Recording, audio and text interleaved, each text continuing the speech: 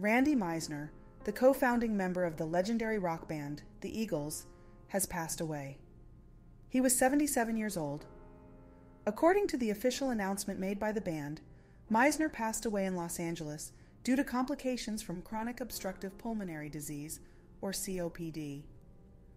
Meisner's astonishing vocal range, most evident in his signature ballad, Take It to the Limit, and his contributions to iconic Eagles songs like Try and Love Again, have left an indelible mark on the music industry. He was a key player in the Eagles, playing an instrumental role in the band's early success.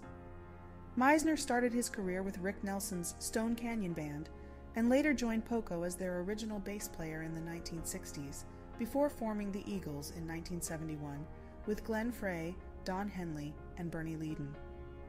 His personal life saw him marry his high school sweetheart, Jennifer Lee Barton, in 1963, and they had 3 children together. After their divorce in 1981, he married Lana Rae in 1996, who remained his spouse until her death in 2016.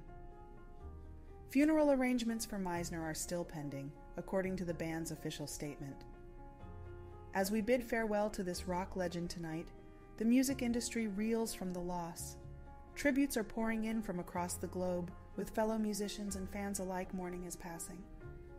Canadian guitarist Randy Bachman took to Twitter, expressing his condolences, stating that Meisner was an incredible singer, songwriter, and bassist, and wishing peace to his friends and family.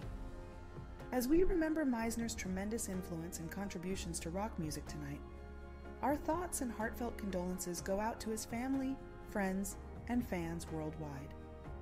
Thank you for watching. Please like, share, and subscribe for more breaking news.